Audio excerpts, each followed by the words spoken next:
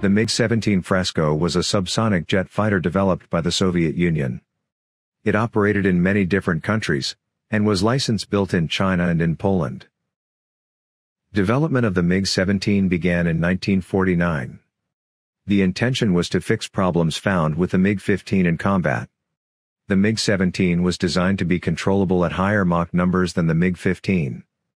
The first versions of the MiG-17 used the Klimov VK-1 engine, which was a Soviet copy of the Rolls-Royce Nene engine. Later MiG-17s added an afterburner. While visually similar to the MiG-15, the MiG-17 had an all-new thinner and more highly swept wing and tailplane design. A third wing fence was also added on each wing, a ventral fin was added, and the rear fuselage was made longer. The design shared the same type of landing gear and gun installation as the MiG-15. The first prototype, designated the I-330, flew for the first time January 14, 1950. On a later test flight, the prototype crashed, killing the pilot. The cause was found to be lack of wing stiffness, and was fixed. On September 1, 1951 the MiG-17 was accepted for production. The maximum speed was found to be higher than for the MiG-15, and the maneuverability at high altitude proved greater. Large quantity production was delayed in favor of the MiG-15, with the effect that the MiG-17 never served in the Korean War. It entered service in October 1952. The MiG-17 was mostly used as a general-purpose daytime fighter, with limited fighter-bomber capacity. The armament consisted of one 37mm and two 23mm cannons, and a lighter bomb load could be carried. One problem with the MiG-15 had been the lack of a radar gun sight. However, the MiG-17 was equipped with an optical gun sight and a gun-ranging radar that had been copied from a captured F-86 Sabre. This proved very effective in dogfights.